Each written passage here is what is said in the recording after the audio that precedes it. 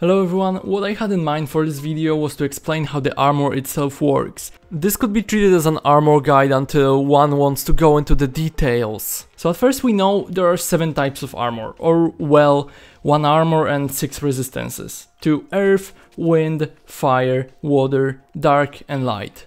To get straight to the point of this guide, which is the best type of armor all around, we'll start with a couple of tests.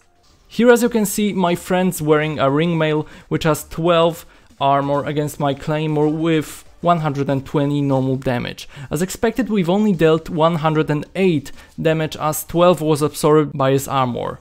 So now, to have a full image of what can block normal damage, my friend is wearing an armor with additional 5 light defense.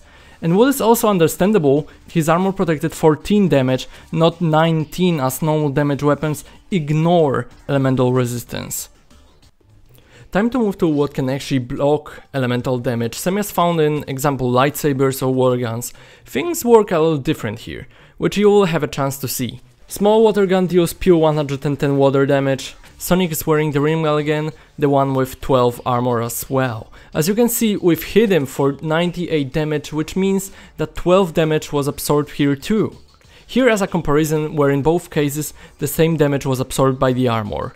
There is one reason for it. Physical or normal armor blocks every elemental damage dealt by players, same way as it would block the normal or physical damage. Elemental resistance on the other hand cannot protect you from any damage other than its own element. And here is what it would look like graphically.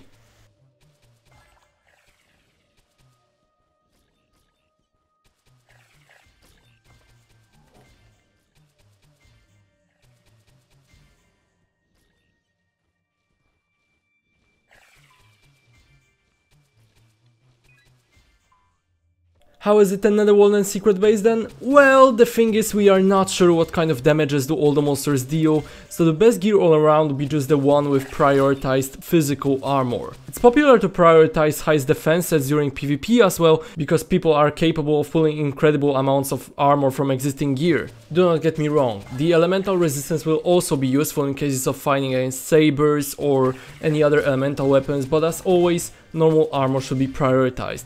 Also, armor perks can increase that amount along with your health perks.